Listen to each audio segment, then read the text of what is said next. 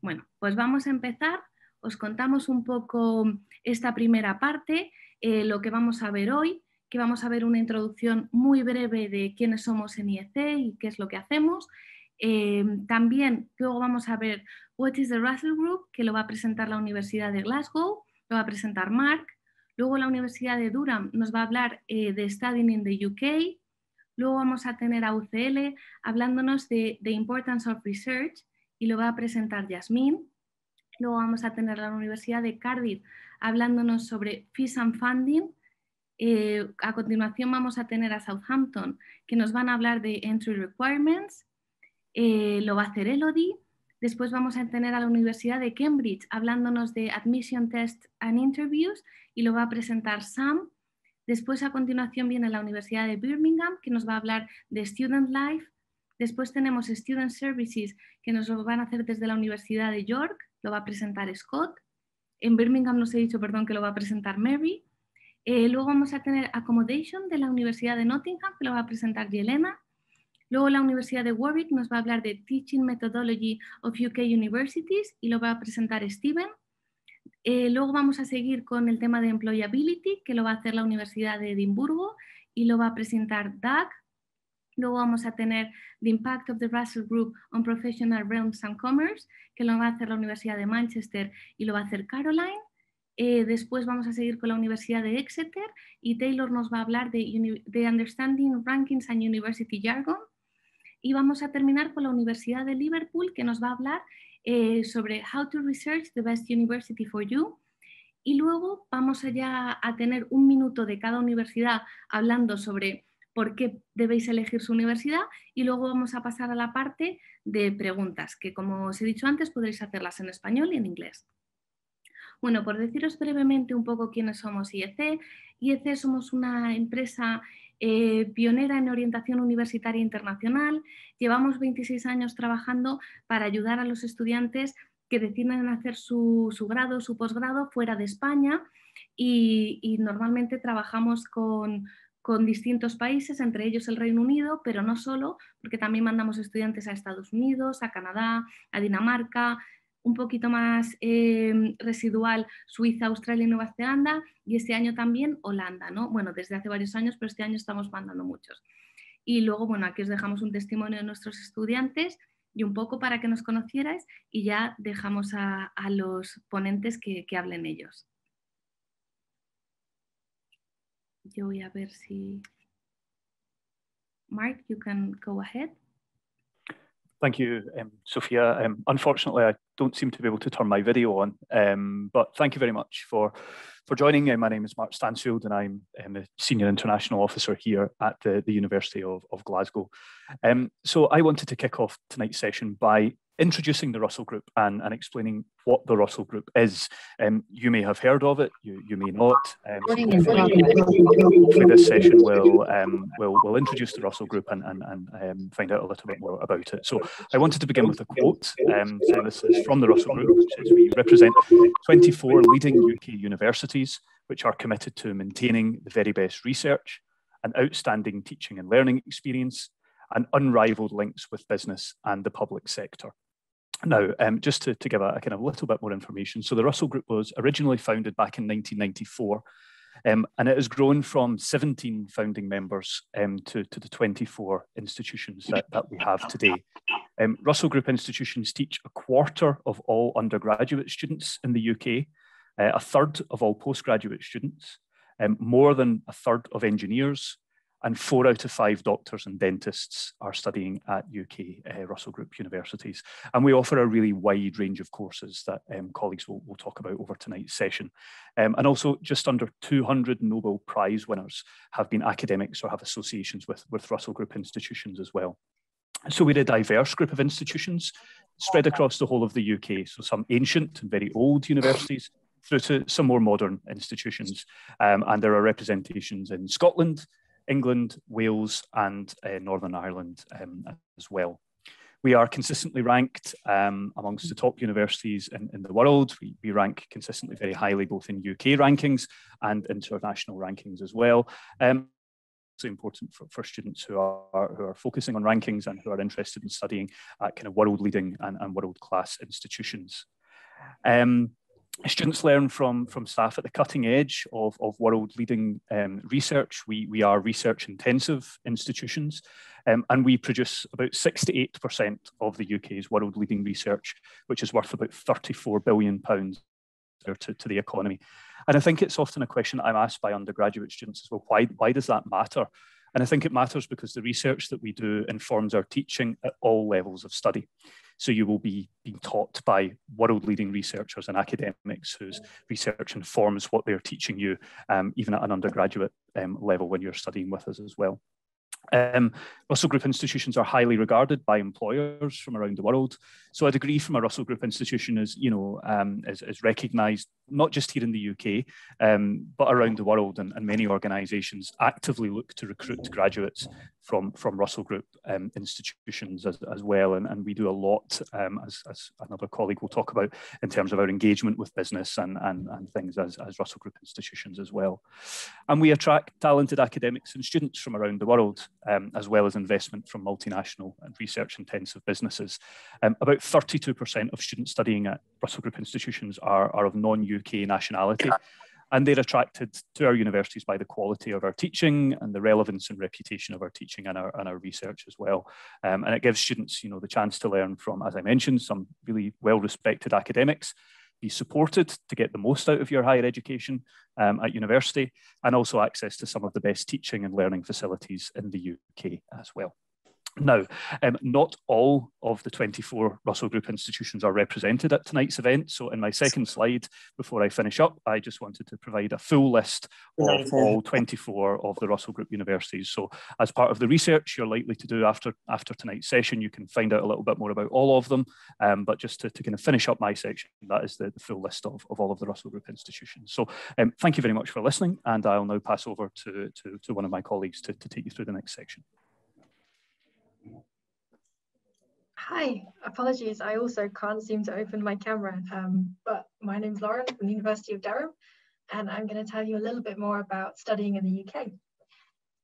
So just as Mark has possibly already mentioned some of these reasons, but some reasons why students might consider studying in the UK. We have a range of highly ranked universities, as Mark mentioned. We also have teaching that's designed to make you think, to challenge ideas, and to learn practical skills. So it's not just about the knowledge you gain, but it's about these employable, transferable skills that you get within your degree. UK universities are also inspected by the Quality Assurance Agency for Higher Education, which ensures that they maintain their high teaching standards as well. You get to study your chosen degree from day one. So most UK degrees allow you to specialise in the subject you're interested in. I know other countries around the world, you might be required to take multiple subjects, but if you don't want to, you don't have to in the UK. Many of our degree courses are also 3 years long, which means you could potentially be saving money on tuition fees and accommodation costs as well. You get a degree that's recognised and valued by employers all over the world. And in fact, in 2014, almost 1 in 7 countries around the world had a leader who had been educated in the UK. And possibly the best point, you get to live in all these different cities, towns, in the countryside, by the coast. There are some beautiful locations. And I think, Sophia, if you click once, there might, yeah. So plenty of places around the UK, all these different locations you might not have considered, seen or heard of before, and you could be living and studying there too. And I think if you click again, yes. So when I said you have a wide range of universities, you really do. This is a map of, oh, there's some lines appearing, cool. So this is a map of the distribution of higher education providers across the UK. And you can see they are all across the UK in all 4 countries. In fact, there are more than 395 different degree providers. And between them, they account for around 50,000 courses and course combinations. So you really should be able to find something that you enjoy and you want to study. Finally, admittedly, all these course combinations might be a little bit overwhelming. And for that, the UK has you covered. UCAS is the University and Colleges Admission Service. It's kind of a one-stop shop for higher education in the UK. You can find information on all the courses and providers, That means you can compare them, look at all the different tuition fees, you can look at the course content, you can look at the different locations, employability, student satisfaction rankings. All the information is collected together on the UCAS website. UCAS also makes it easy to apply. Through UCAS, you can submit just one application to multiple universities or multiple courses. And they have some incredible explanations and advice and guidance on all aspects of this application. So how to write a personal statement, teacher resources for how to compose a teacher reference, and they offer help and guidance on how to choose courses, how to compare it, what you might be looking for. So I'm going to pass over to my colleagues to go into more specific detail about the rest of the UK. Thanks, Lauren. Yeah, the video isn't working for me either, but I will continue. So my name is Yasmin, I'm based at UCL. So to speak a bit about the importance of research then, I think one of the things that really distinguishes Russell Group universities from other universities in the UK is the fact that we have this real focus on research. So I think, as Mark mentioned before, Russell Group universities produce more than 2/3 of what we would classify as world-leading research that we see coming out of UK universities. But if we go back several steps and think, what is research? Why is it important? Research is really about creating new knowledge, looking at existing knowledge in a new way to improve our understanding of something, with the ultimate goal then, I think I can start my video now, with the ultimate goal then of improving our lives in society. So you can see from some of the examples that I've put here, hang on a minute, sorry. Some techie issues my end. So you can see from some of the examples that I've put here, you've got research in terms of discovery, such as the detection of water on an exoplanet, which is the example that I've used. There are innovations that are impacting on our lives. So to use the example of COVID, most, if not all, Russell Group universities have been involved in tackling and understanding the pandemic in some way. So whether it's developing a life-saving breathing aid at lightning speed, or whether it's looking at the effectiveness of different measures, of different vaccines, whether it's looking at the social and economic impact, predicting how COVID might pan out in the future. And some Russell Group universities have also led the way or been involved in developing the vaccines themselves. So I think the University of Oxford springs to mind there. And often when people think of research, an image might spring to mind of people in lab coats, taking samples of things. But of course, it's not just limited to scientific breakthroughs. There are some really interesting questions that are being asked by researchers in the arts, humanities, social sciences, psychology, and lots of other areas. So you might be wondering then, how will this be relevant to me as an undergraduate student? Why is it beneficial?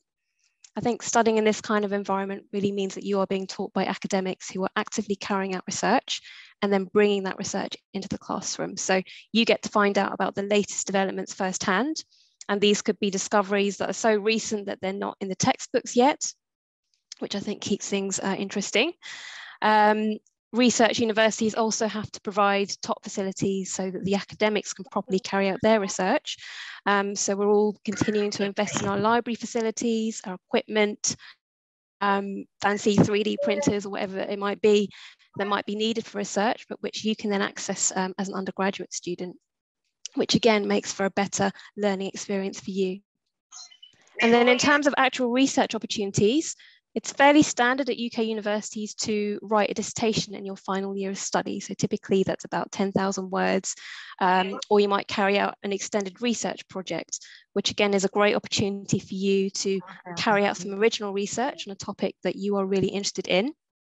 But at a Russell Group university, you might find that you have additional opportunities to get involved with research, maybe even in your first or your second year. Usually that would be in the summer. So some universities offer summer research placements for a couple of months. It's particularly the case in the sciences and engineering, where you can join a research team that's working on a specific project. You can see how research is carried out and make a contribution to it. And some Russell Group universities also run schemes that allow you to develop your own research idea with a bit of funding and support from a supervisor. And finally, just to say, because Russell Group institutions are carrying out all of this research, that often translates into a larger range of subjects that are being offered at degree level. So within a single field, you might find quite a lot of variation. So degrees not just in medicine, but also in applied medical sciences, medical innovation enterprise, cancer biomedicine, and the like. So that gives you a lot of really interesting and often quite innovative options as you start to think about where and what you want to study, which will be the next step for you, and then potentially what you want to do with your degree after you graduate. So at this point, I'm going to hand over to, I think, Cardiff to talk about fees and funding.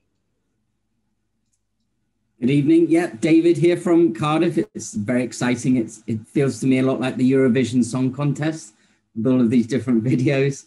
And I'm here, yeah, just to give you an overview of what's changed in terms of fees and funding and what's changing as a result of Brexit. So as you may be aware, the UK has now left the European Union.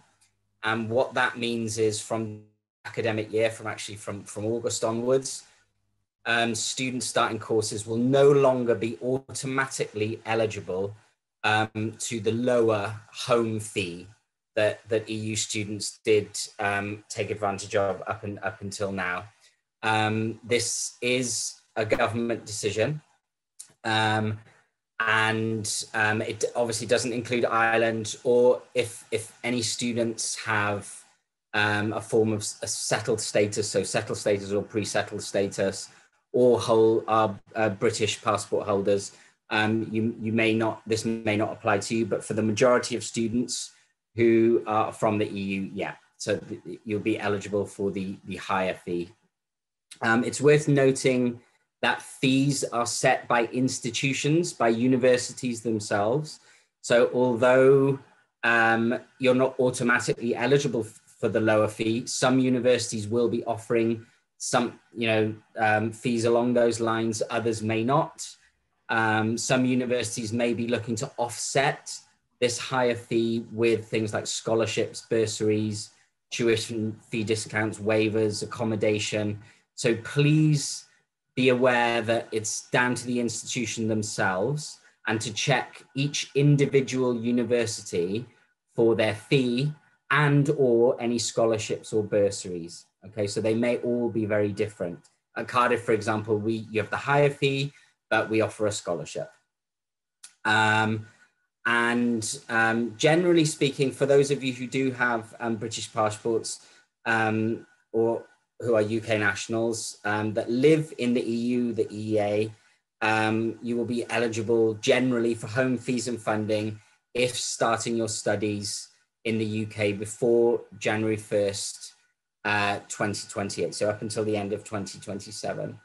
Just to make sure that of your own individual case and that you are looking at and getting all the right information, we would advise you to, of course, look at each respective university individually, but also check the UKISA website. So the website address is there at the bottom of that page, and it's on the following page as well, for the most up-to-date information. Also be aware that the fees and funding regulations may differ slightly for each of the 4 nations within the United Kingdom. So England, Wales, Scotland, and Northern Ireland.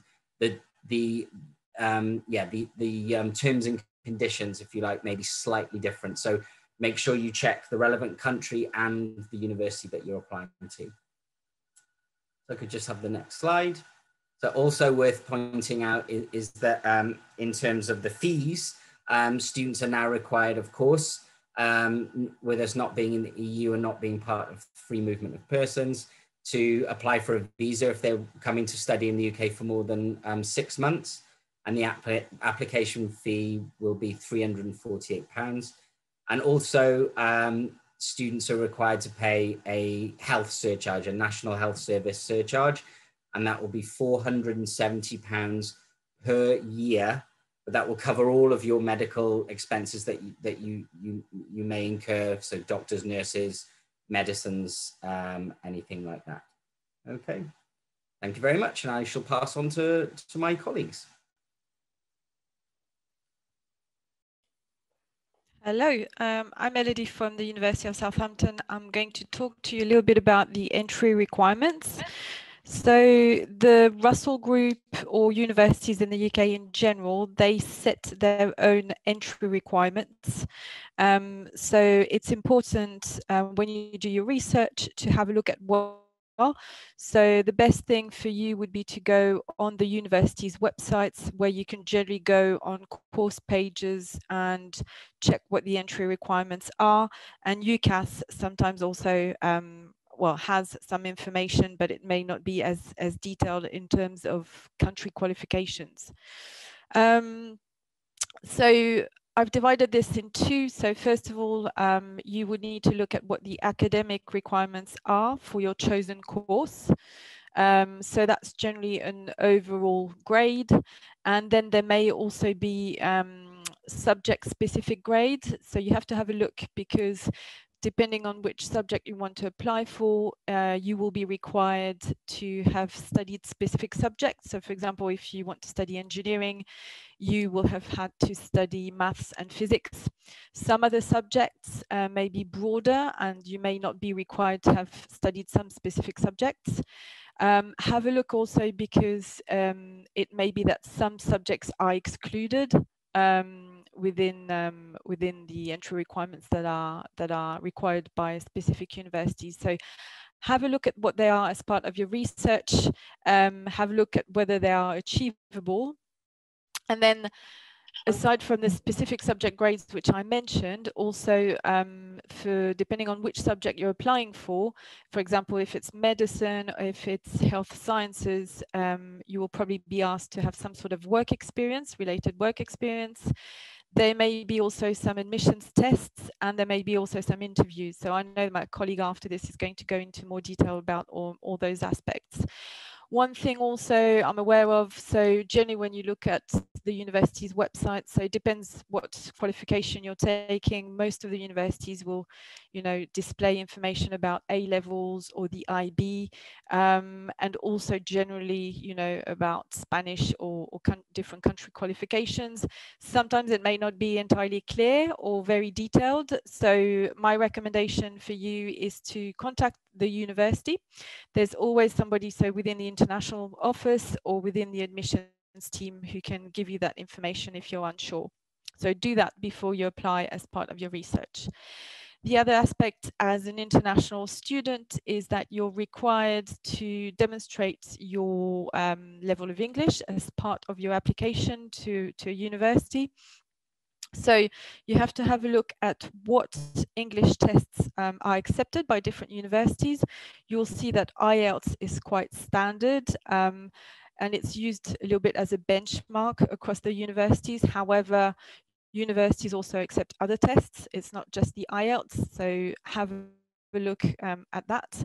So also the English language requirements will be different depending on which subject you're applying to.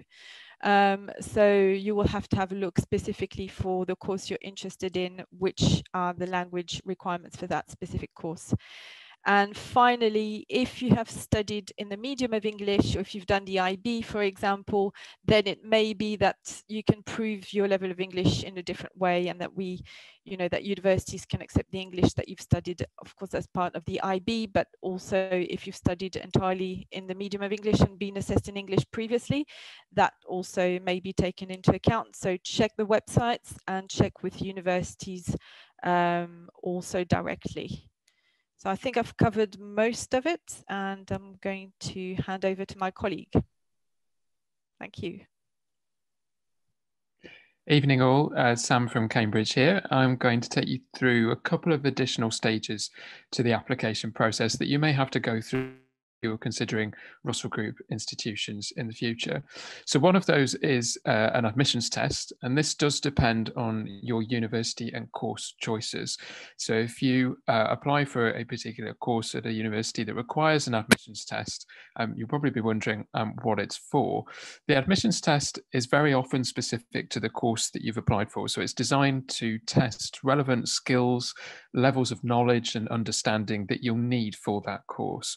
There are a few exceptions to this. So there are some general assessments that will look at general academic skills, but by and large, most assessments that you'll need to take for a Russell Group course will be subject specific. So a useful way of preparing perhaps would be to revise relevant subjects, some of the concepts and knowledge that you've already covered, some of the skills as well that you may be expected to apply in the assessment.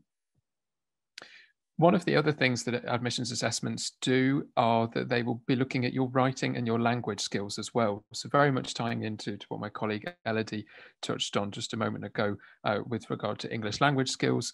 Admissions tests are a great way of assessing these as well. It is also an opportunity for you as an applicant to demonstrate your potential to do well on the course that you've applied for. So they are really worth giving your full attention to preparing in advance for, to revising for, as you would any other tests that you might do as part of your school curriculum. There are a few practical considerations that you can take into account beforehand. So, for example, make sure you know where you can take the test. So you might be able to take the test at your school if your school is registered with that university that you're applying to that requires the test.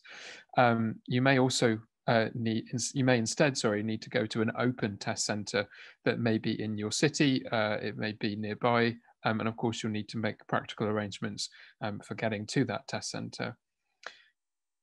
There may also be a registration deadline that you need to bear in mind. So, for example, the medicine assessments in the UK, if you're applying for medicine as a Russell Group university, you're almost certain to be asked to take one of two tests, either the UCAT test or the BMAT.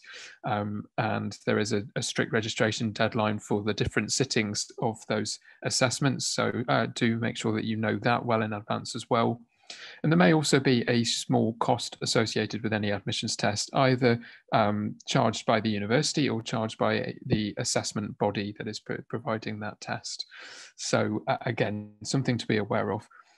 As with all of the information that we give tonight, it's really useful to be well aware of these additional requirements in advance of submitting your application to a Russell Group university. So make sure that you're checking the information in course profiles on university websites to see what, if any, form of assessment is required and some of those practical considerations that I've just outlined as well.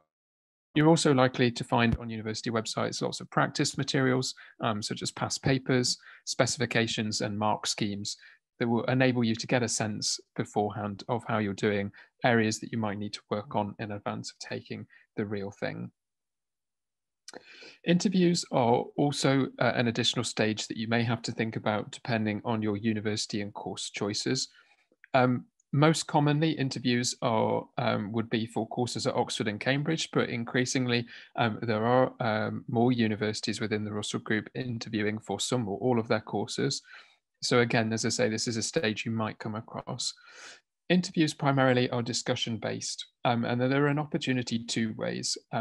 Firstly, for admissions assessors to get an idea of your potential to do well on the course that you've applied for. So they are really an interactive assessment of your skills, your aptitude, your knowledge base where that's relevant. So particularly in science and maths related courses, you may be expected to have a certain knowledge base in relevant subjects that will really enable you to hit the ground running with your course. It's also an opportunity for you to demonstrate your interest in the subject. So you, in many ways, you can direct the interview by showing interest in the topics that you're asked about. There are a few ways that you can prepare. So for example, in science-related subjects, you might want to read in depth about particular topics that interest you. That might be in journals or it might be in popular science books. In arts and humanities subjects, make sure that you've read something outside of the prescribed text that you've had to do as part of your school studies, and always make sure that you're reflecting critically on what you're reading. It's also a good idea to reread anything you've submitted as part of your application up to the point of being interviewed. Anything that you've included in your UCAS application, for example, would be fair game for interviewers to raise and to talk about. So make sure that you're prepared to discuss that further. And finally, make sure that you've researched what to expect on the day from the university that is interviewing you. Interview practices do vary slightly between universities and between Oxford and Cambridge as well. So make sure that you're familiar with what to expect. This particularly applies to online interviews as well, which will be very common this year as we sort of respond to the uncertainty caused by the pandemic. So make sure that you give yourself enough time to get set up properly, to test your internet connection, to make sure that you're somewhere quiet and that you have everything you need, equipment, pen, paper, that kind of thing, just to make your interview experience as smooth as possible. And the final tip I would say is don't over-prepare. I think a common tendency is to over-rehearse answers. This can be really productive, though, if you're trying to recall sort of set speeches on particular topics rather than listening to the interviewer's questions. Always make sure that you're responding directly to what the interviewers have asked you. I'm going to leave it there and pass to my colleague to talk about the next stage, about student life. Thank you, Sam. So my name's Marianne. I'm here from the University of Birmingham. So you've gone through the application process, the admissions tests, the entry requirements and the interviews that my colleagues have previously mentioned. And now you're ready to think about studying in the UK. What might you expect from student life when you start to study in the UK and at a Russell Group university as well? So the key point that I'd like to make here is that student life is really what you want to make of it. And there are a whole host of different opportunities whilst you are studying in the UK that you can take advantage of, or you could decide to sort of stay away from those opportunities and get involved in other things. It really is up to you, and that is the joy of it. So what might you want to get involved in?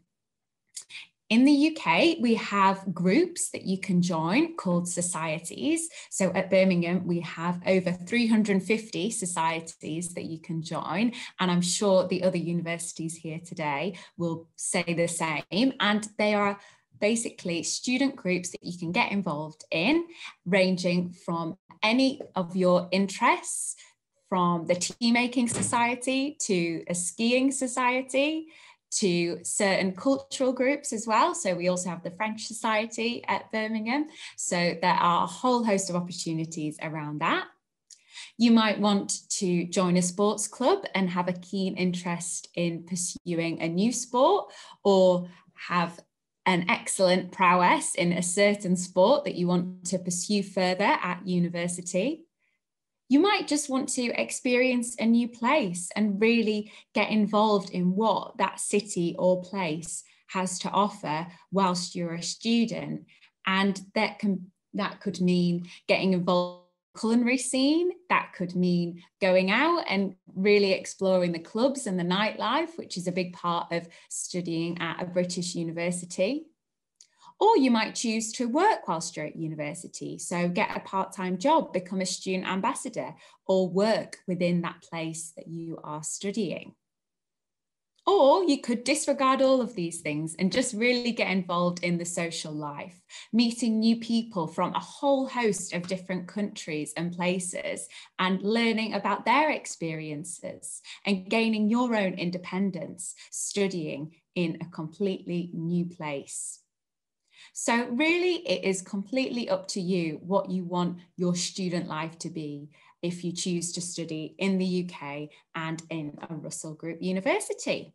So for the next part, I think my colleagues are going to elaborate on some different areas of student life.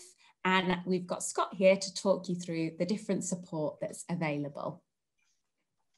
Thank you, Mary. Hola a todos, estoy encantado de hablar con ustedes esta noche. And that's the last Spanish you'll hear from me. So I'm going to talk a bit about student services at universities. Now, of course, there are 24 universities in the Russell Group, and we are all individuals. However, you will find a lot of similarities. You know, these are the 24 most prestigious universities in the UK, if you like, so the quality of students' houses is very high. Now, the first thing on the list there is academic and study issues. So of course, we understand you're coming to a Russell Group university because because of the high academic standard, and you want to improve that. So every university will really make sure that that if you are having any academic issues, you're having any study issues, that those are addressed. There's somewhere for you to go. There will be study skills classes, because we totally understand that, coming from another country, the way that you study, the structure of the studies, how you have to sit exams or write essays and that kind of thing might be different in the UK. So we make sure that all that kind of support is available to you. Now, it's not just about the academics, of course. Once you have finished your studies, you'll probably quite like a job. I find it very helpful in paying the bills. And the career service at the university will be there for you now. Yes, the Career Centre, and I think Doug later on is going to talk about employability. The Career Centre will help you to find those jobs for after studies, but they can also help you with finding part-time work while you are a student. It's very common actually for students to work while they're in the UK, and of course now you're coming over on the student visa, you are allowed to work up to 20 hours a week alongside your studies, so the Career Centre can help you do that. They can also help you find internships, so maybe not just getting a job for some extra money, but getting internships which are connected to your studies and will help you improve your sort of career prospects.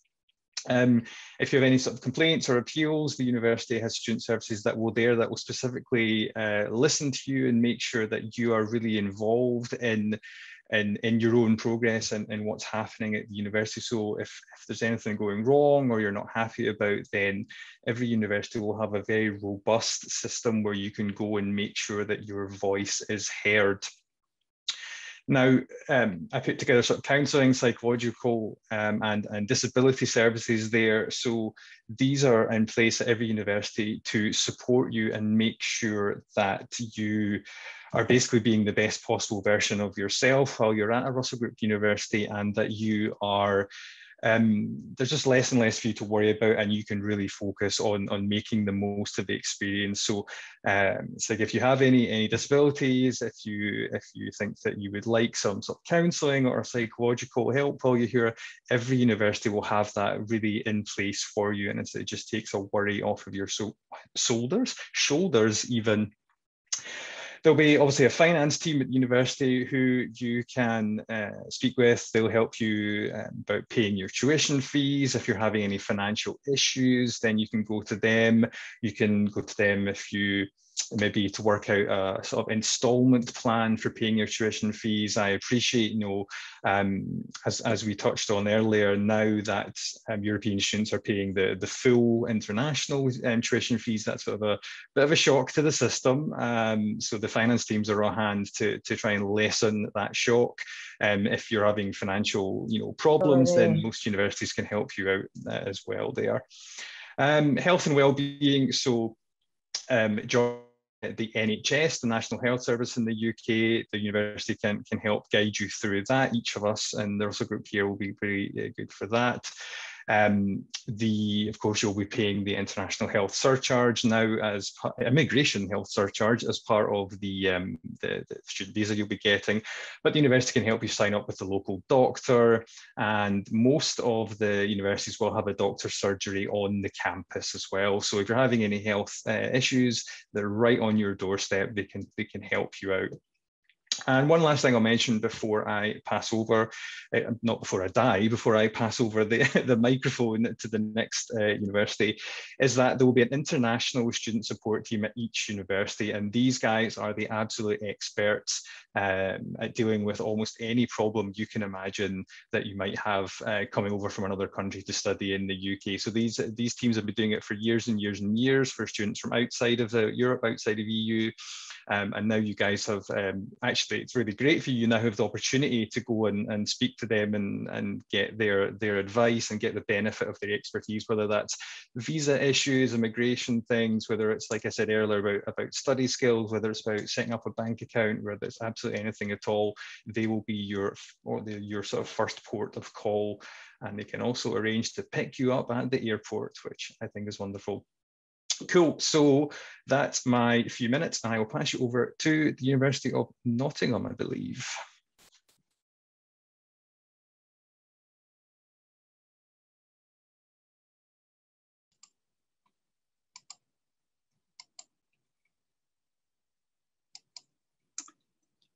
Hello everybody, I don't think I'm able to turn my video on either. So I'll just carry on like this. My name's Jelena and I'm from Nottingham.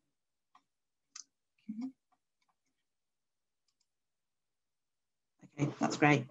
Okay, my name's Jelena and I'm from the University of Nottingham, and I'm going to talk to you today about university accommodation in the UK. I think the first thing to say about the accommodation is that there is plenty of student accommodation available in the UK in general, and it really forms part of the offer for universities. The university halls of residence are typically either owned and managed by the university, or the university may have a partnership with a private accommodation provider. I should also mention as well that if students don't want to stay in university arranged accommodation, there are also private halls of residence that you might want to explore, or a privately rented house or flat. The student accommodation can be based on campus if it's a campus university, but also off campus, very close to the university. Some universities have accommodation villages, which are like a small campus of student housing. In general, in the UK, universities guarantee students a room in university arranged accommodation for the first year of the course. Some universities also offer a guarantee for a longer period for international universities. That is really dependent on the universities, so you would need to look at what their provision is. To be eligible for the accommodation guarantee, students need to have firmly accepted the offer of a course place at that particular university, which means making the university their firm choice in UCAS. And they also need to apply for the accommodation by the deadline given. So applying for accommodation, universities will set a specific date when their accommodation applications open. You won't have to wait until you have your results to apply, but you do need to have received an offer from the university from your course. The offer can be either conditional or unconditional. And following that, you need to have chosen the university as your firm choice in UCAS. You will be able to select a firm choice accommodation and then some other choices. And the number you can choose varies by university. So how universities allocate the accommodation also varies by university. So some universities allocate by date order on a first come, first served basis, which really means that the earlier you apply, the more likely you are to receive your first choice of university. Others will allocate from a specific date, and some may even wait until they have received all results before allocating rooms. So what is the accommodation like? The halls of residence are made up of a number of flats, and the number of rooms in each flat can vary. The rooms are generally single occupancy, so students get their own room in the majority of cases, and you don't have to share with anybody. A room can be either en suite with its own bathroom, or it can share a bathroom with other rooms in the flat. You generally have that choice. And rooms are furnished, so you have your own study area within your room with a desk and shelves, and also a bed and wardrobe and other living facilities. So in terms of meal options, you can choose self-catered accommodation. So you would prepare all your own food in this case, or you can choose catered accommodation. So if you choose the catered accommodation, all the meals will be provided as part of your accommodation package. And the meals can be provided to specific dietary requirements as well. So for example, halal food, dairy-free food, or gluten-free. Within the halls, you will also get some support. So in terms of pastoral support, you will have hall tutors, wardens, as well as hall managers. There are communal leisure facilities to enable socialising amongst the residents of the halls. Halls are very secure with key or card entry, and there's usually security on site as well. Things included are Wi-Fi and internet. Bills are also included, and insurance for contents generally as well. So I think those are the main features about the university accommodation in the UK, but it's worth looking at the details on each of the university's websites that you're interested in, because there can be variances between them. Okay.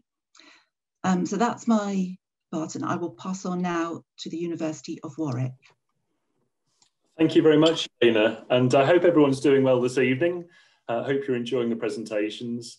I'm very quickly now going to run you through teaching methodologies at UK universities and how they might be a little bit different to teaching methodologies elsewhere in Europe, and particularly what they look like in the Russell Group. So you have a quality assurance when you're coming to a UK university, and that's not limited to the 24 universities within our particular grouping. We have the Office for Students, which provides a regulatory framework for all of our institutions, no matter where you study in the UK. And we have the Quality Assurance Agency, which provides additional checks, an additional set of standards that universities work to, so that you know that the teaching you're getting is of a high calibre and will count and carry weight for when you go into the job market.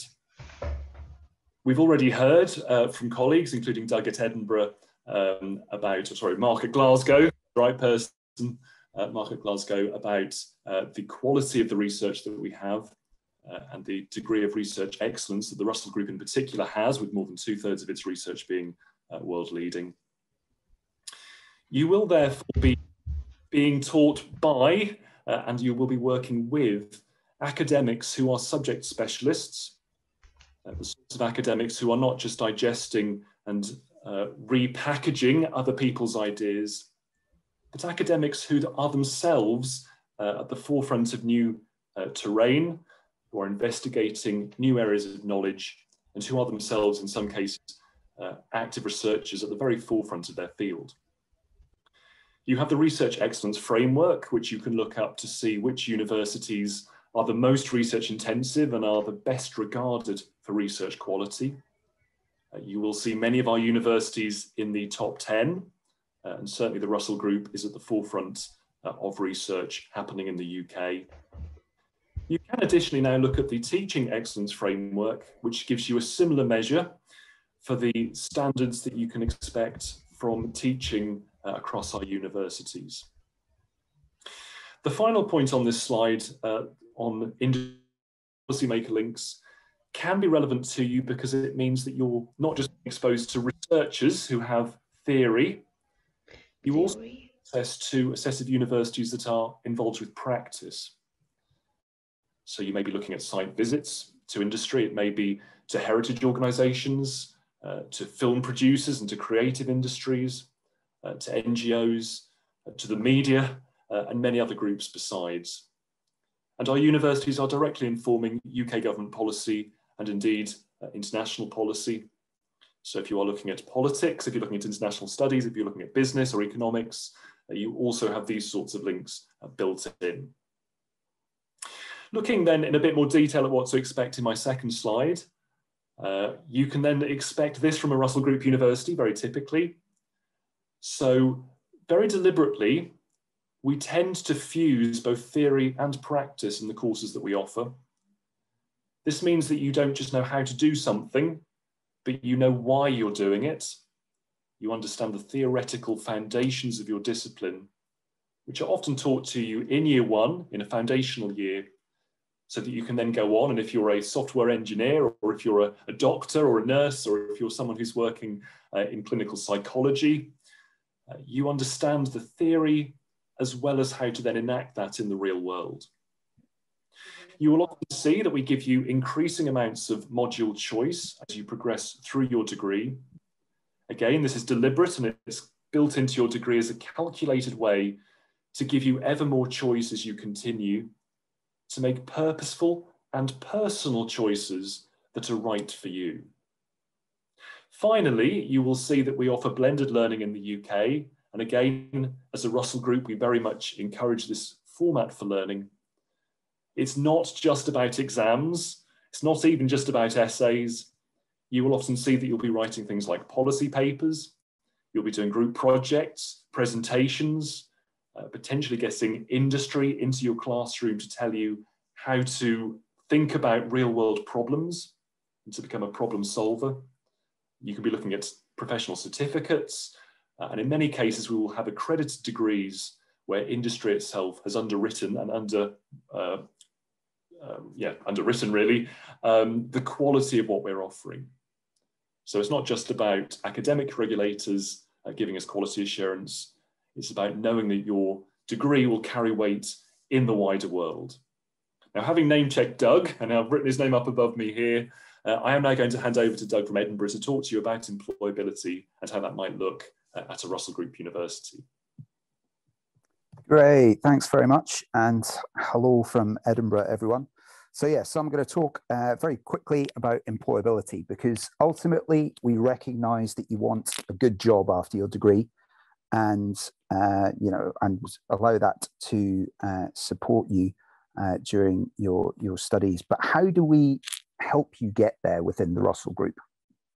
And our global reputation certainly helps. We represent among the best universities around for the employability of our graduates, and numerous studies have shown that our graduates are quicker to secure full-time employment than their peers at non-Russell Group universities, whilst also earning a higher average starting salary. But our graduates are highly sought after by employers from all sectors, both nationally and internationally, and recognizing our graduates really for their high intellectual ability and also their attributes that they've developed while studying here. And also a survey carried out last year by a recruitment firm in the UK found that 83% of recent non-Russell Group graduates would not have been able to secure a graduate role without an accompanying internship. Whereas, in fact, at the Russell Group, only 14% of our graduates required that additional skill set in applying for their first role. Because our universities invest heavily in various initiatives to ensure our graduates are workplace ready. This approach naturally champions formal education, complemented by research-led teaching and independent learning, with opportunities such as live industrial projects and field work and placements. Studying with us means more than simply sitting in our lecture theatres or buried under books in our libraries, although that will happen at times.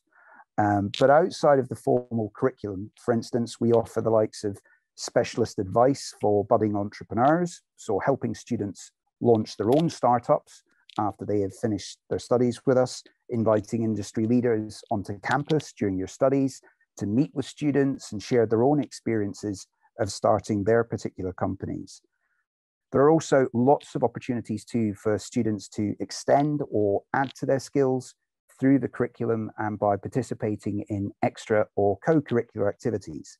An example would be the recent Formula Student, which is an annual competition pitching universities against each other as they design and build a Formula-style race car and demonstrate its potential in a series of rigorous tests and pitch their product to a hypothetical buyer.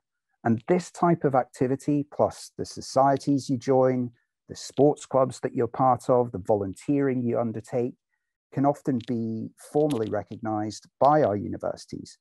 And that looks really good on your CV.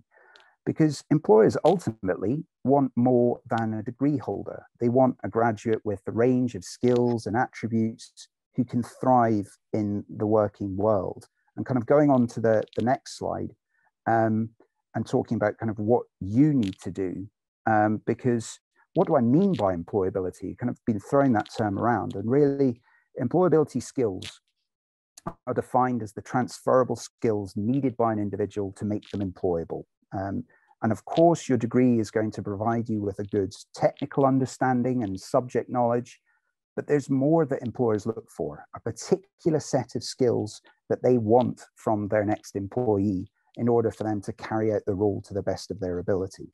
So the employability aspect depends not just on your knowledge, skills, and attributes that you pick up during your degree, but also how you as an individual use those assets and how you present them to employers. We can only do so much. You have to take ownership of your own learning, as well as reflect on what additional skills you need to develop and take advantage of the many opportunities available to you at the university. So these skills will include notably the likes of problem solving, initiative and being self-motivated, ability to work to deadlines, organizational skills, team working, the ability to learn and adapt, and particularly communication and interpersonal skills.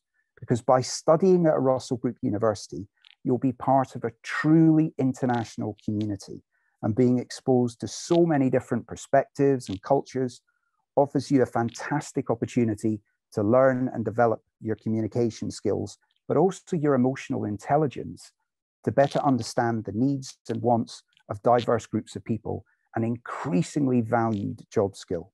So that's my time up now. I'll pass on to the University of Manchester to talk a bit further about how the Russell Group universities will engage with industry. Thanks.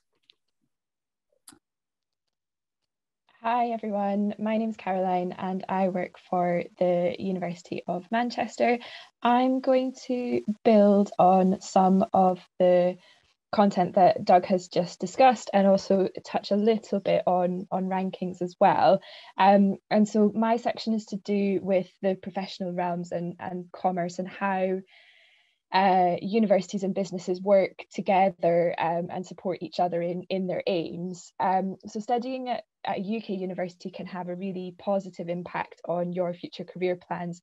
Generally speaking, Russell Group universities have very strong links with employers, as we've already heard, at local, national and international level. And that can be considered a unique selling point of a UK degree, a UK university education.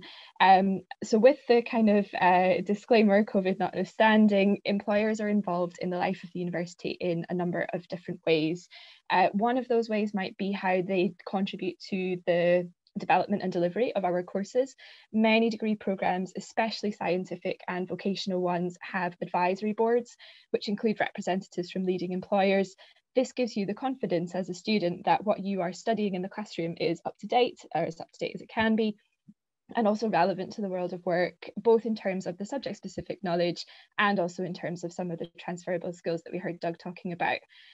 In some cases, employers will act as guest lecturers for some of our courses in the Russell Group. They'll come to deliver content on a specific topic where they have expertise. And this allows you to make connections with employers on campus, but also enables you to benefit from their knowledge and the techniques that they are using in their companies in the present day. Employers also come to universities' campuses to participate in careers exhibitions and skills sessions. These can either be specific to your field or they can be generalist. So everything from an event for IT specialists through to maybe something for like the third sector, which is charities and non-governmental organisations. Or they might also be sessions which are applicable to all students. So for example, sessions on communication skills. There's also a report which is published annually called High Flyers, and this measures how top employers engage with universities, and Russell Group universities tend to perform particularly strongly in that report. Many of the courses in the UK will also include an option for industrial or professional experience, as Doug also mentioned in the previous slides, and these are effectively integrated internship years which can play a really significant part in your overall employability. Your internship employer may offer you a full-time job at the end of your studies, but even if they don't, this is an experience that's going to make a really significant contribution to your CV and may help you find another job elsewhere when you graduate. Our career services can also be considered a really major benefit of studying in the UK. These are dedicated teams who provide employability support to students. In our case at Manchester, it's from the moment that you arrive up until after 2 years after you graduate, and many other universities will have a similar offering as well. So as well as being able to help you get that first job after graduation, we can also help with future career planning and making that next step. And this kind of support varies, but it can be everything from the sort of standard services that you might expect, like CV checks or interview practice, through to connecting you up with alumni from your university who are working in the field that you are interested in, maybe through something like a mentorship program. For scientific, vocational and business courses, at many Russell Group universities, you'll find that your degree kind of fast tracks your career after you graduate. So where a course is recognised by a professional body, this can help you achieve chartered status faster in industries like engineering, or gain exceptions from professional exams in subjects like accountancy. It can also further enhance the transferability of your degree to other parts of the world. So for example, our business school at Manchester is triple accredited. It's one of only a handful of universities who are able to say that. So your degree would be recognised in multiple geographies.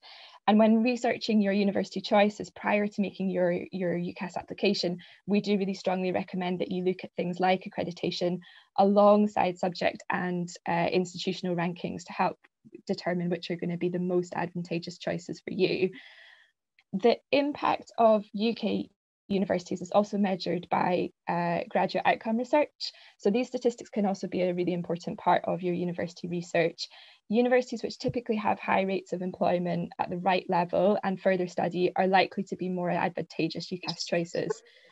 Universities publish this information both at institutional level and by course on their website. So for Manchester, this information can be found on our course profile pages under careers, and in many cases you'll also be able to find out more about the kinds of organisations our graduates go into and what their job titles are, and that will give you a really good idea about the future career prospects following studying with one of us in the Russell Group.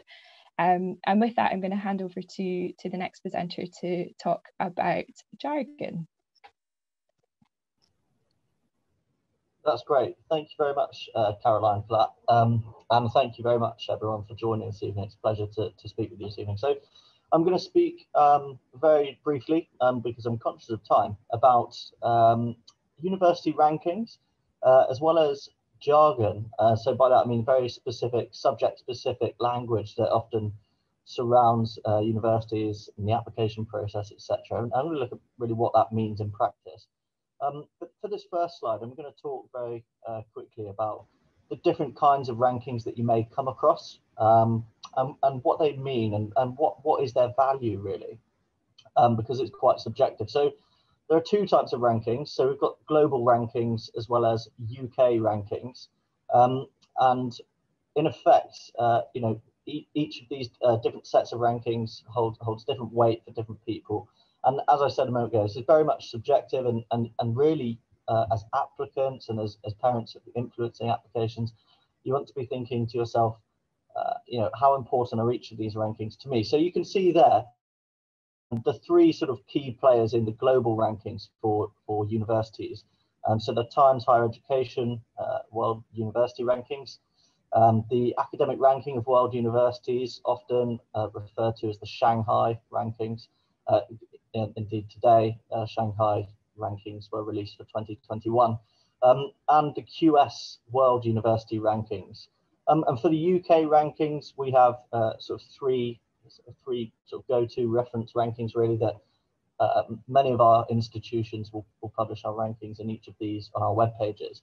So the Times and the Sunday Times Good University Guide, the complete university guide, as well as the Guardian rankings. Now, all of these different rankings assess very different metrics. So if I could ask my colleagues to press the next bit, and again for the next bit, yeah, brilliant. All of these rankings will assess different metrics, as I said, and you can see some examples of how these rankings, are created for different subjects, for different disciplines, so sort of broader subject areas, as well as sort of overall university rankings. I mean, it varies, as you can see, from things like continuation stats, and that would be the percentage of first-year students that go on to study into their second and third and subsequent years. Everything from that to sort of student satisfaction levels, so getting real direct information from students studying at the university, and then on to things like employability statistics. For example, how many of the students at a certain university have gone on to graduate level employment within X number of months, and some of them will be within 6 months, and some will be, for example, within 15 months. So you can see here there's a real range of metrics used in all of these rankings. And so in order to utilize the rankings effectively, you should really sort of ask yourself, how, what's important to me, and what will help me to decide in my application process. Look at the subjects individually, look at the university web pages for each subject to see how those are ranked as well. So I could go on about that for a lot longer, but I'm going to go on to the next slide to talk a little bit about university jargon. And you can see here what I mean by jargon. And lots of this language you may be very familiar with from having started perhaps the UCAS process, things like unconditional offers or conditional offers, and exactly what they mean. Firm, my colleagues have mentioned this earlier on, firm choice, insurance choice, effectively first and second choice. So what I'm not going to do is give a definition of each of these terminologies and jargon, but rather bring onto your radar that there's a sort of plethora of different terms that you might come across that may throw you off piste and perhaps cause a panic, or what does that mean? I don't know. Ultimately, the point is to use university information. I mean, there's an example there, PDF that we've produced at the University of Exeter, to really go into detail about what all of these mean in practice, and to give you really synonyms and other words, less complicated perhaps language to deal with those. Effectively, just to have it on your radar that it's often much less confusing than it may come across as if you've not seen the language before. But yeah, I think I've gone slightly over time, so I'm going to pass on to my colleague to present on the next slide. So over to the University of Liverpool. Thank you, Taylor. Hello, everyone. My name's Jo Louise. I'm from the University of Liverpool, and I'm just going to wrap up on this session tonight by talking you through how to choose a university. So my colleagues speaking this evening have gone through lots of really interesting and useful points that you may wish to use as a guide to guide you through the process of really doing some research and deciding what different factors are important to you when you're deciding which university is for you. Because it's a very big decision. It's where you're potentially, if you're an undergraduate student, are going to be for the next 3 or 4 or 5 years, depending on your course. And there's lots of different factors for you to consider. So what I would say is use this as a guide and start to spend some time developing an understanding of the different services that are on offer rather. So different services, the facilities that each university have, and just the general culture of the university as well. Although we're all Russell Group universities, we all may be quite different in terms of the culture or in terms of the location as well. Our campuses are like and what we have to offer in that respect. So one piece of advice I would give you is to choose a university that feels right for you and meets all of your needs specifically. So although Taylor's just talked us very well through all of the different rankings that there are, and of course these take into lots of different metrics, what rankings can't do is determine a best of the best universities. So they all look at different factors, and there isn't just one ranking that can determine the best university, or indeed the best university for you either. So Our advice, I think, tonight after this session would be to start doing that research. And you've already started because of course you're here tonight. You've made a great first step by attending this webinar. So if I could have the next slide, please. And I'm just going to talk you through some other resources that might be helpful to you. So there are lots of UK university information websites that are very impartial. So UCAS, we've already mentioned, of course, is where you make your undergraduate application. But it also has a course listing for all of the different courses that my colleagues have mentioned. There's a wealth of different courses available. There is another website as well, very similar, but called discoveruni.gov.uk, which I'd also recommend that you take a look at. Rankings, of course, we've just heard are extremely useful. So do compare all the different rankings that we've mentioned tonight. Look at the subject rankings as well, as there are rankings for universities overall, but there are also rankings per subject.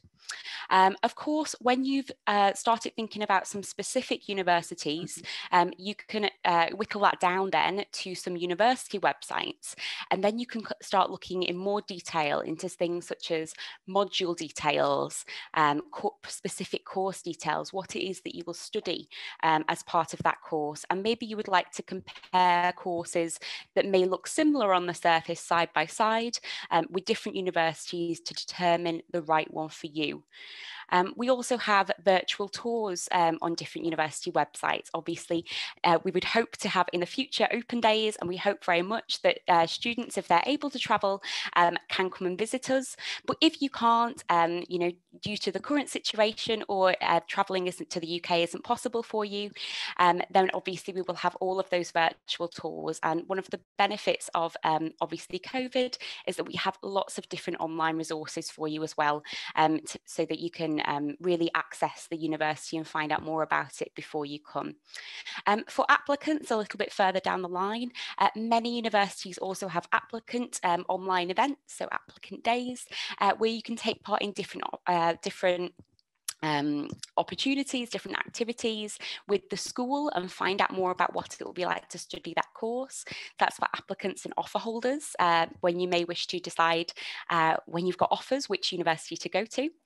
Of course, attending webinars with IEC like this one, but also approaching universities as well and seeing what webinars they might have. They may have subject specific webinars. They may have webinars hosted by your representative for Spain, which is what we on this call today are, so do connect with us. You can also chat to students. So many universities offer some sort of service on their website where you can chat to our current students. So at the University of Liverpool, and I know many other universities as well, have the UniBuddy service, but many other universities may have a different but similar resource on their website for you to chat to current students, ask them what it's like to study at that university. Again, as I've just mentioned, you can obviously contact a university representative. I'm sure any of us here tonight would be more than happy to take questions by email, and we'll be able to share that later as well.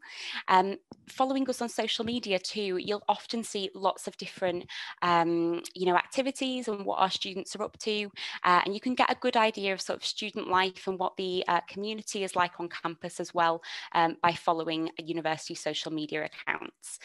Also, aside from that, student blogs is another great way to connect with the students ahead of coming, with offer holders, with current students, and you might wish to read a little bit more about what student life is going to be like, and indeed watch vlogs as well on our website, and I'm sure many of the universities here have similar resources for you.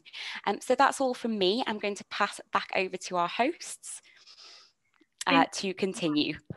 Thank you very much, Louise. Now we're going to open the floor to each university that is going to use 1 minute to explain why you should go to that university in particular. We're going to start with Cardiff University. Great. Okay, right, I'll do as quick as I can. So Cardiff University, established in 1883. We're one of the larger universities in the UK with about 32,000 students. We've got an international reputation for quality, with many of our schools in the top 5 or the top 10 in the UK in their respective subject areas. We rank very highly in the REF research excellence framework that was mentioned earlier. Accommodation guaranteed. It's one of the most affordable cities in the UK. And in my view, it's the best city in the UK. I've lived in London, Paris, Tokyo, and I've made my home in Cardiff. It's not too big, not too small. And we can hold mega events like things like the UEFA Cup final, big sports events, but it's small enough to be friendly and welcoming as well. So please come to Cardiff.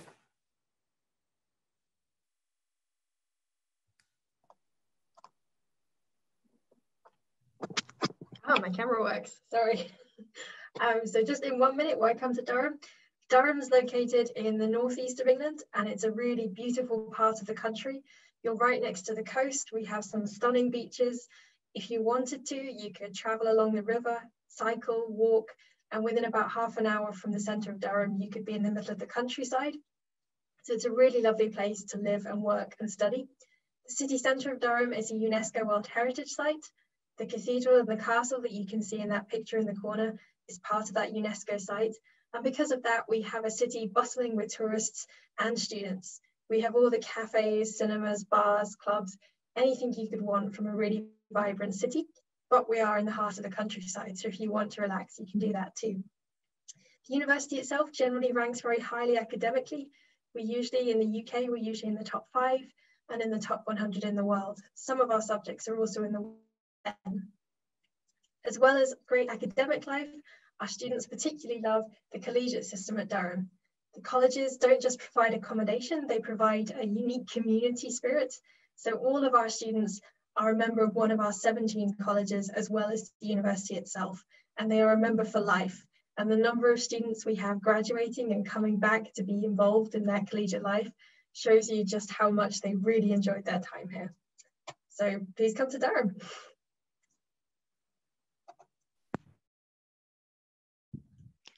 Fab. So yeah, where to begin with UCL? We're a top-ranked university in the centre of London. We're in a very historic area called Bloomsbury, so that's a 5-minute walk from the British Museum, which I'm sure many of you might have visited before. There's all sorts to explore in the area. So UCL's own museums, you've got the British Library, infinite eating options, cafes, bookshops, lots of really nice green spaces as well. Now we offer over 400 degree programs in total across a very broad range of areas, including some of the more interdisciplinary programs that bring together a few different subject areas. So things like the BAsC in Arts and Sciences, we have a program in Data Sciences, European Social and Political Studies, to name just a few of them. So that is definitely one of our strengths.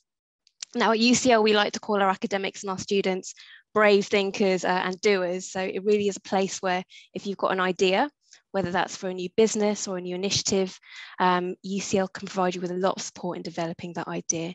And we've got an innovation enterprise team, for example, which has helped launch over 70 student startup companies in the last 2 years alone. That's about 20 times shorter than my usual presentation about UCL. So what I'll do is I'll post a couple of links in the chat where you can find out a lot more about the university. Thank you. Thanks, Yasmin. So why the University of Birmingham? I am extremely biased towards Birmingham, having studied at the university and stayed in the city after I graduated. I think it is a brilliant place to study, but you can see for yourself. You can have a look on our website where you could take a virtual tour of our university campus, see what the accommodation's like, have a tour from one of our students around the different buildings. It's a historic university, one of the founding members of the Russell Group, and next to a very vibrant, colourful city of Birmingham that is just on the doorstep, and a short train journey into the centre of town. We've got a train station on campus and the largest freestanding clock tower in Europe. So that is another sort of plus of Birmingham, as I'm sure that is a deciding factor for where you want to go to university. So that's a short introduction of Birmingham. And I will pass on to my colleague and encourage you to find out more about the university on our website.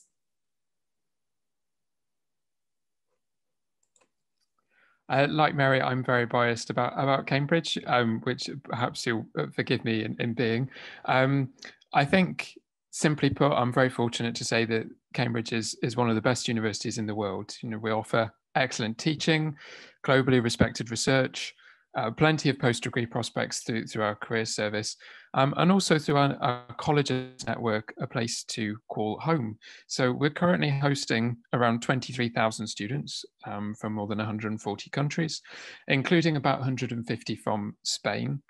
In terms of degree courses, we cover fairly traditional academic areas. And one other thing I suppose to mention is that most Cambridge undergraduates are guaranteed accommodation for the duration of their degree through our colleges, some of which you can see in the picture in front of you. I think it's worth saying a bit more about the colleges.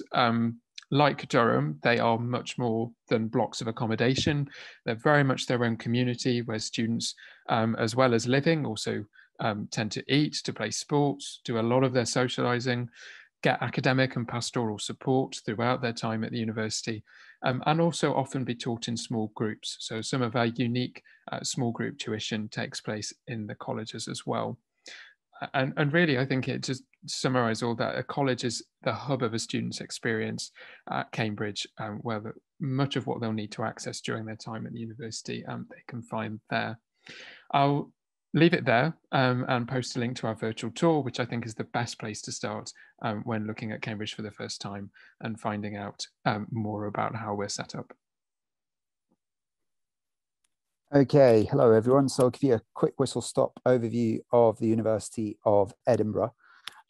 So really, from unlocking the secrets of the universe to cloning sheep to building robots and devising technology used in today's smartphones, our groundbreaking research informs the teaching you receive. And this is hugely exciting because it means our degree programs are responding to global challenges and equipping you with the tools to tackle these problems yourselves. We offer one of the widest subject spreads in the UK, whilst we teach more European languages than any other university in Scotland. We also give you the opportunity to meet people from all over the world. Our international community comprises over 44,000 students from over 150 countries worldwide. And this rich diversity and multiculturalism is reflected across our staggering range of societies, catering for all levels of interests. We're also one of the leading sports universities in the UK, offering opportunities for beginners right up to performance athletes.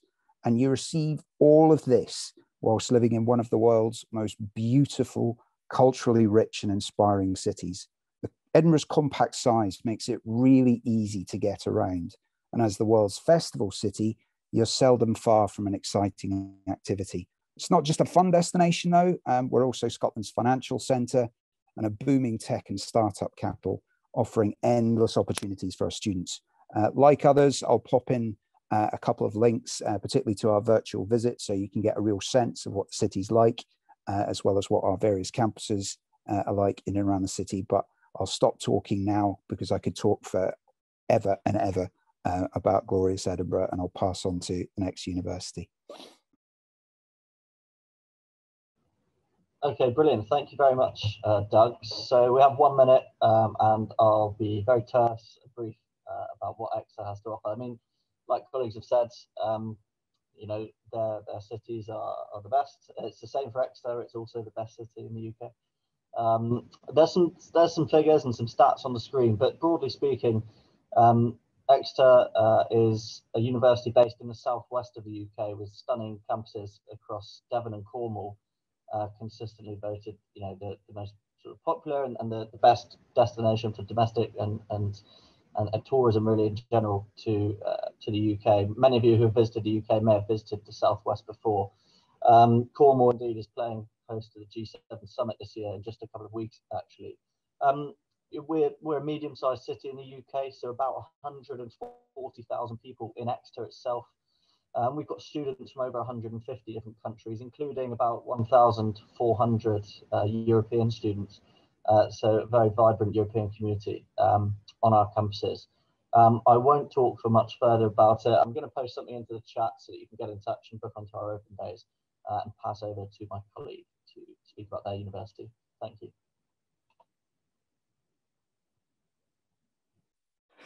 Thanks, Taylor.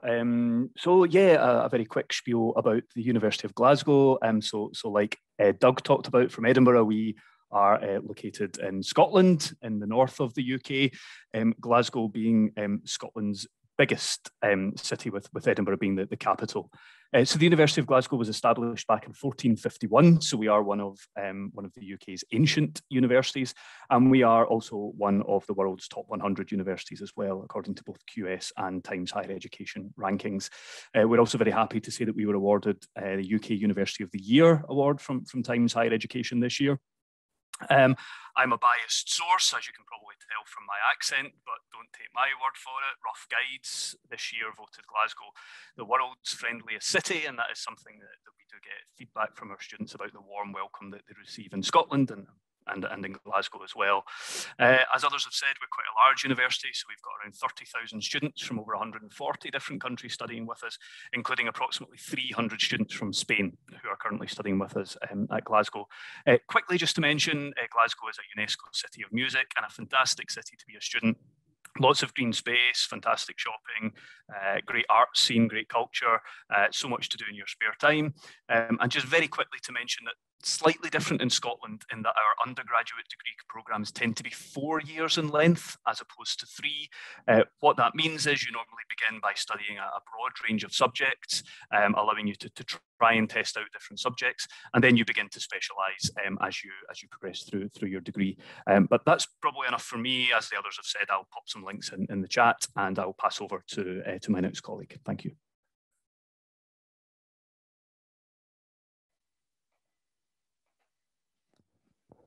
Okay, so apologies for the delay there. So the University of Liverpool is one of the founding members of the Russell Group indeed as well. We were established in 1881, and we're actually, a fun fact of the evening, the original red brick university. So when you hear the term red brick university, which is often used as a colloquial term for the Russell Group, University of Liverpool was actually the first university to build its university out of red bricks, which you can see in the picture on the screen now. So we offer 3 faculties you can see on the screen, and similarly to many of the other universities, we are consistently ranked very highly in the top 200 worldwide. Liverpool itself is a fantastic city for international students, an extremely welcoming city, and we are a city centre campus, very, very student friendly, cosmopolitan city of Liverpool. The skyline of Liverpool, which is actually very famous, is actually a World UNESCO Heritage Site as well. And we were recently voted the best place in Britain to be a graduate. And also, similarly to Glasgow in the Rough Guides 2021 survey, we were voted the 4th friendliest city in the world. So head to Glasgow and Liverpool if you want very, very friendly welcomes. We are a very global university of sort of medium size, but on the large side, with 33,000 students, and we have 8,000 international students from over 130 countries. Okay, so I'll wrap up there and hand over to the next university. Hi everyone, this is Caroline again here. I'm going to kind of rattle through a quick introduction to Manchester. So I've put some stats here on the screen, which I'm not going to kind of read through one by one with you, but I think the thing that really makes Manchester unique is, well, there's 3 things really. So first is reputation. So it's to do with our institutional and subject rankings, some of which you can see here on the screen, but also the kind of brand and recognition element of Manchester. Secondly, size and diversity. So we're a very large university. We're organised into 3 faculties: humanities, which includes our business school, biology, medicine and health, and science and engineering. We have around about 40,000 students from over 160 different countries. And then there's also the kind of size and diversity element of the city of Manchester as well, which also brings me on to the third kind of unique aspect, which is location. So we're right in the middle of the UK. It's a perfect base to explore the rest of the country, really well connected in terms of public transport to some of the other major cities, in terms of connection to nature, and we have a beautiful civic campus. So you have the kind of best of both worlds in my opinion. You've got the feeling of really being at university while you're on campus, and then you're just 20-minute walk from the capital of the north, as we like to say in Manchester. So yeah, really fun, friendly place to be a student as well. And I'll hand over to the next presenter.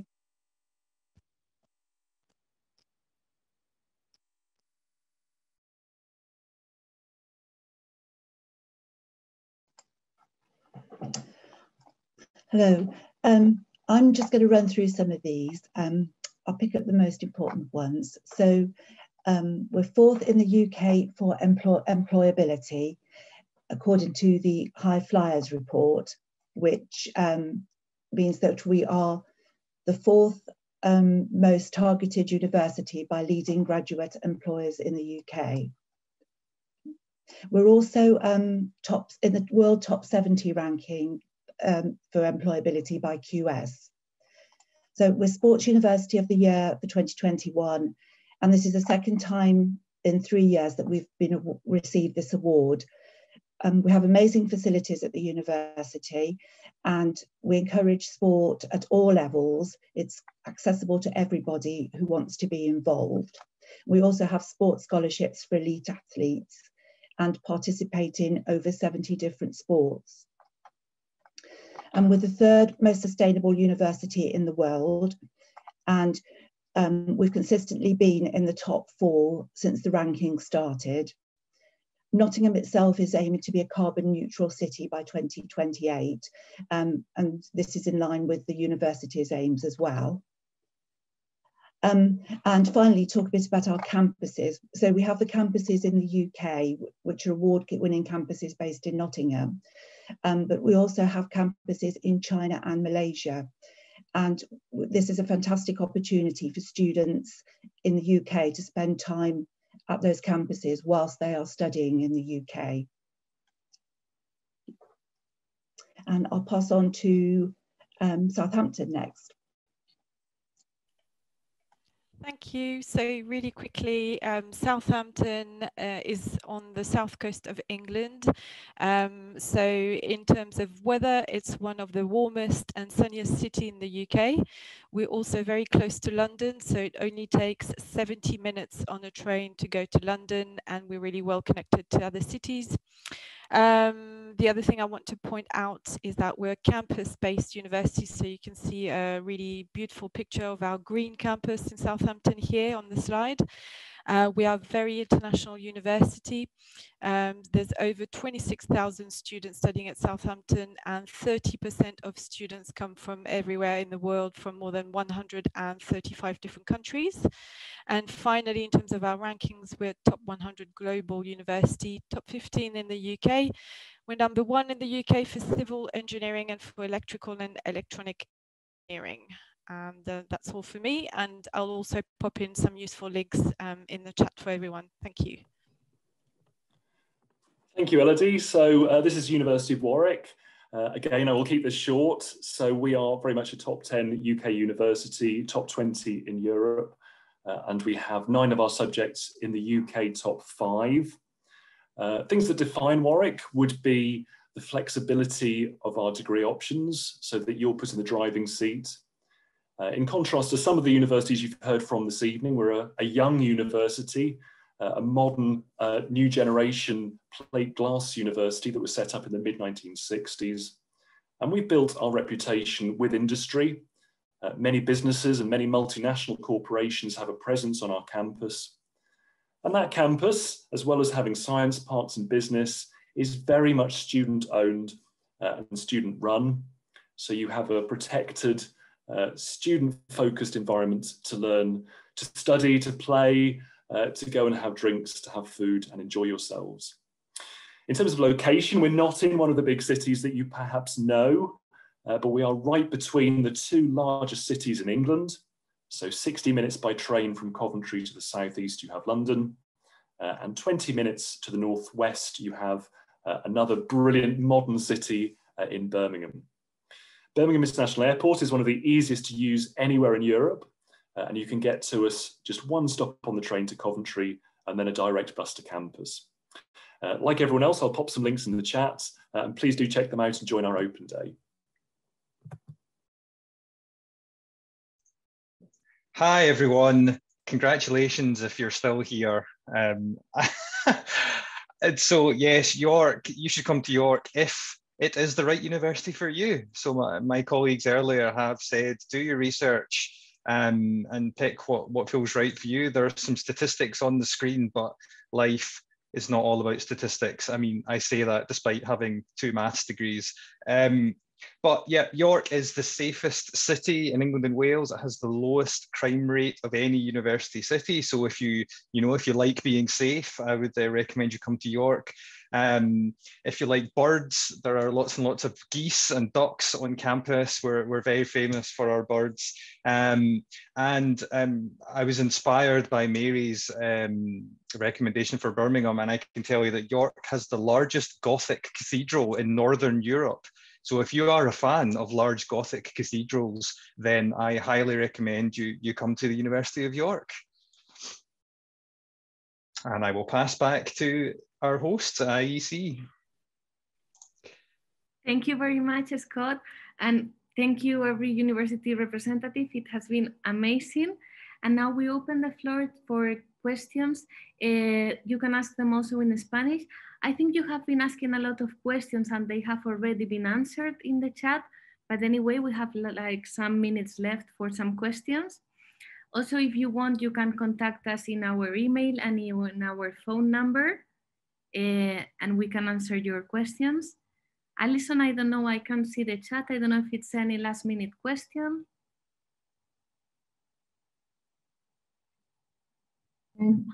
Hi, Sophia. I can't seem to be able to turn my camera on, but I think between the reps at the, all of our lovely university reps, and I've been answering a lot of questions privately. We've had quite a few people writing to me privately with questions. I think we've actually answered everything.